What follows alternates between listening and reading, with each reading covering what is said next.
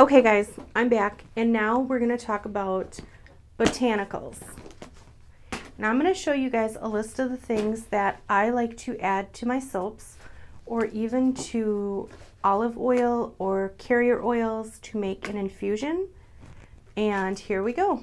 I'm just going to kind of pull everything out in order. I've got poppy seeds, carrot powder.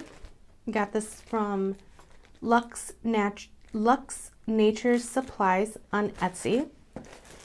I have alkanet root, double, triple, million times bagged. Let's see.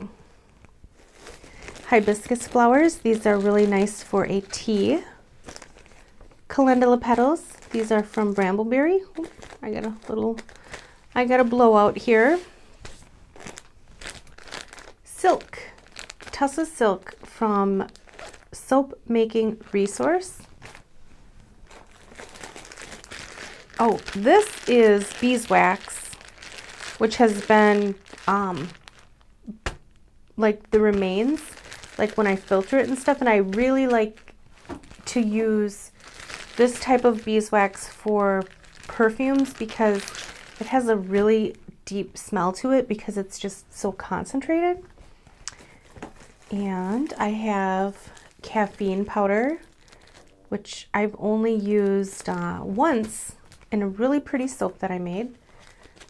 Little lavender flowers, which we all know look ugly when they're put on top of cold process soap, but I still have some. I have some aloe vera powder when I can't get the real thing. It's kind of like a backup. TSD Guar gum, and this is from the soapdish.com. I think I bought this for something for hair, and I never used it. Bee pollen, and I got this from Lux Nature Supply again from Etsy. This is colloidal oatmeal from bescented.com. Cranberry seeds, which I haven't used, which would be so pretty on top of a soap. Dentric salts prevents caking of your bath salts from Camden Gray essential oils. I have never used this, and I probably won't use it. I've never made bath salts. Well, I know that's not true. I've made bath salts, but they never caked. I think I just might have used them right away. Annatto seeds. These are from Soap Making Resource. Soap Making Resource has a lot of good additives, and they have woad, and I think they have woad powder and India powder. I know they have indigo root powder. This is plantain herb powder from supplyemporium.com, and I love this for summer soaps. Spirulina powder, Supply Emporium. So these are fun. I don't really use these in soaps. I have made things with them, like incensey type things. So these are, I'll show you guys what these look like. Oh, for crying out loud, I can't even talk. Okay, these are dragon blood resins. And they are just, I don't know if I'm focusing here.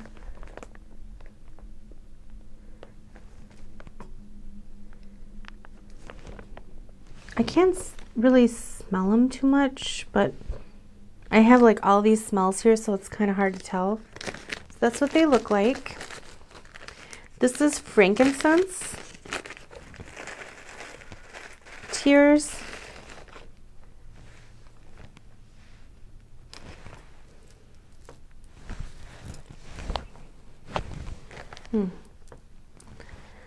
See, obviously they're not like the essential oil, but I think they're cool.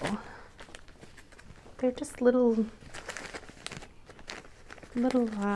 resin balls. And then myrrh They're kind of the same as frankincense, but darker and more like, it's like a little piece of wood from the tree in there.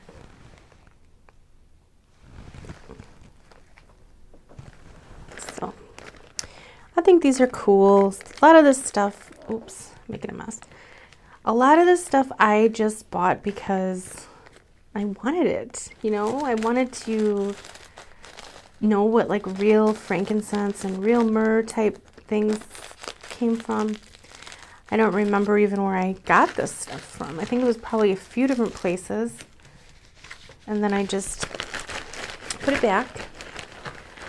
And then juniper berries, which I love juniper. It's really good for like getting rid of excess water. Like if I'm bloated or something. Which I would never be bloated, right? Because I'm perfect, but just kidding, I'm not perfect. We all know that. Anybody who knows me. Oh, these are so astringent or something. I just really like the smell of them, and I really like the looks of them.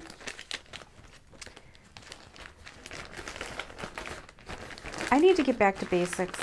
When I first started making soap, everything was like basic. Really just basic, and I really love the look. I remember the first time I fell in love with a bar of soap was from a company called Mama's Herbal Soaps, and this was like 10 years ago. And I think they're from Oregon, and her soaps, to me, like, they weren't fancy, but they looked so good. They just had this beautiful natural aesthetic to them. Like you just wanted to pick them up and use them. And I think for me, like I have all this stuff, but really what my goal is to do is to kind of get back to basics. So hopefully I can do that. Love endures. Let's move on. No more reminiscing here. Love endures. And it sure does, doesn't it? Organic wild rosebuds. And this is from Her Teas. And these was really, this one doesn't have a lot of like great, okay, so let me take that back. I've really picked through this, so, but they're very pretty. I used them on my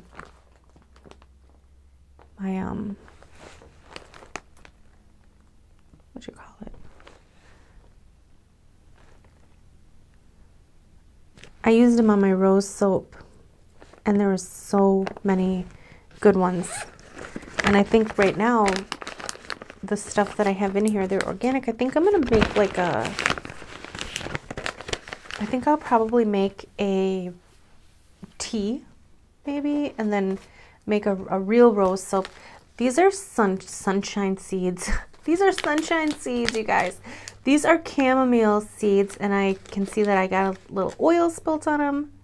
But these are really pretty too. Same place, Her Teas. Herteas from Organic Nile Delta Chamomile. I love chamomile. I love chamomile. Okay. Black walnut powder and black walnut powder. So this is all black walnut powder. Haven't ever used this. Would love to try it. And these are comfrey root. This is very healing for the skin. So that's it, guys. This is it.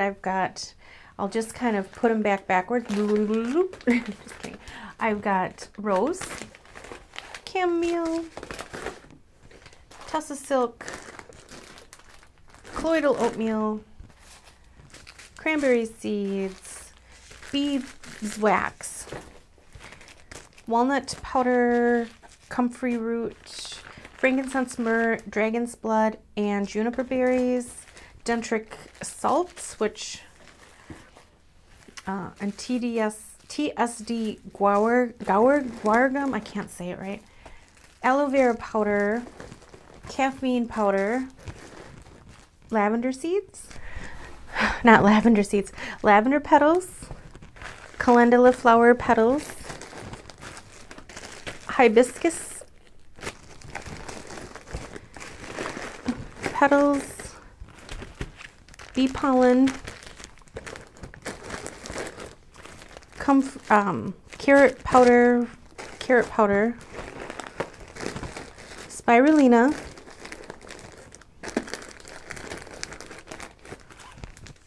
plantain powder. Oh my God. You know what? I am ecstatic going through this stuff. Like, you guys don't even know.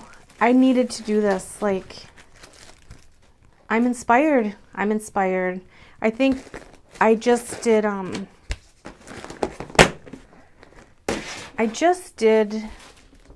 like the past few videos that I've done have been scented soaps, which I had so much fun making, but I think what I'm going to concentrate on are small test batches, obviously, because I just don't sell that much. But anyways, so I think what I'm going to do is concentrate on using some of my natural stuff, because I just love it. It's so fun. Oh my goodness, you guys. This has been a joy for me to do this. Really, it has been. So, one of the things I won't be showing you, and it's not because I don't want you to see it, it's because it's a pain in the tushy buns, is my oils. Like, I'll tell you what oils I have, but you don't need to see those big buckets. And same thing with butters. Like, you don't really need to see all those butters either. Okay, let's move on.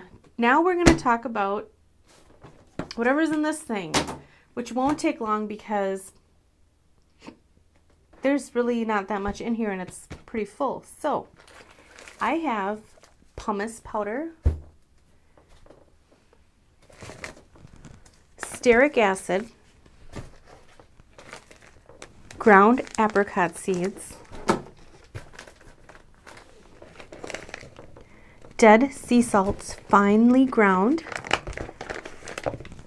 zinc oxide. This zinc oxide, I use this for my grandparents for making them like a Desitin type balm. And I'm going to tell you guys something. I should make some for you because it really helps them. Okay, so BTSM, basically, what is this stuff? Behentrimonium methosulfate, but really it's BMTS.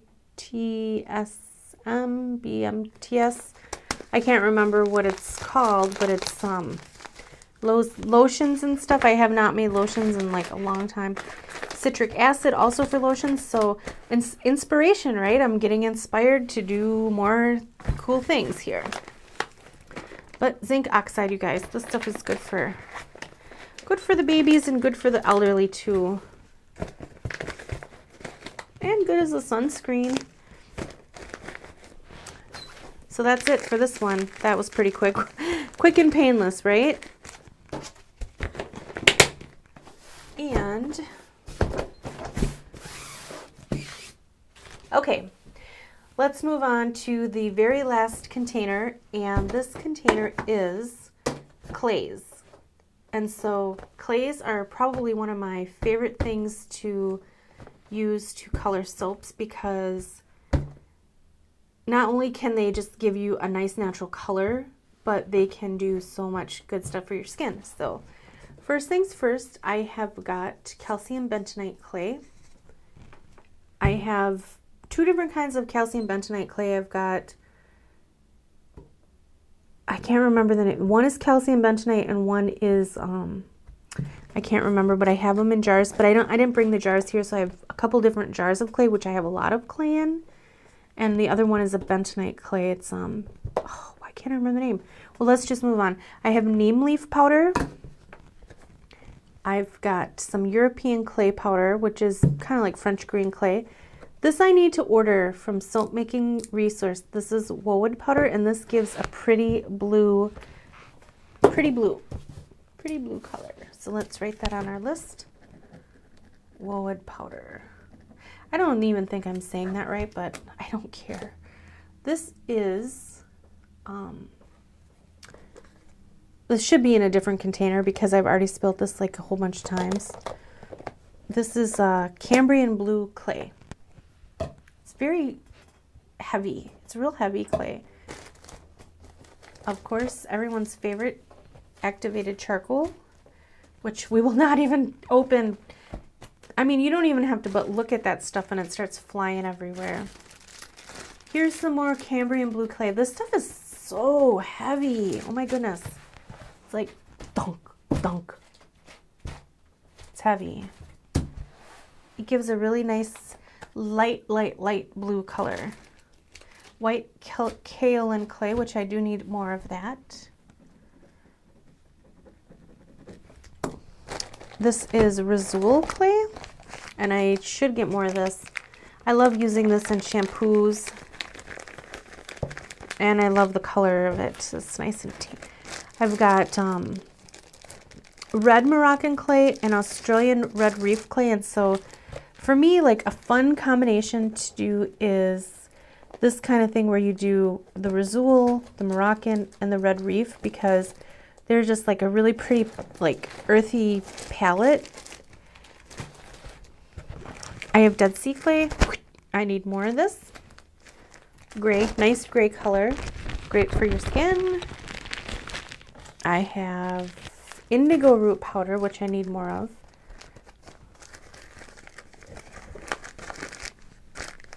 And I have, this is the other bentonite clay. This is calcium and I don't know. I gotta look it up. I know there's two different kinds, and I know I have both of them, but I don't know what they are, so sorry guys. Okay, so I'm gonna put all this stuff back, and that's it, guys. This has been everything. This has been fun for me to do because I got to get a good look at what I've got. Nice little inventory list going, but not too much. I don't need too much. And then I think next I'm going to do essential oils, fragrance oils. I'm going to talk about my butters. I'm going to talk about my oils because you don't need to see all those buckets. And I think that's it. I think that's going to be good enough.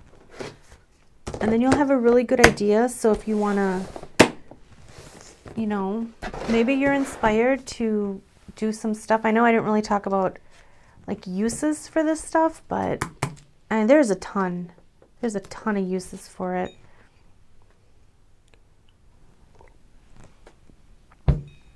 So my goal this year is to really use this stuff up or give it away by next year. Like, I'm giving myself 1 year to go through this stuff, use it, and then don't find that I'm using it. I think what I'm going to do is give it away. I mean, so what do I use most in this stuff? I tend to use the first box that I showed you, the micas, and the last box that I showed you, the clays. So, got my micas. I'm sorry, I use the clays a lot, and I use the micas a lot.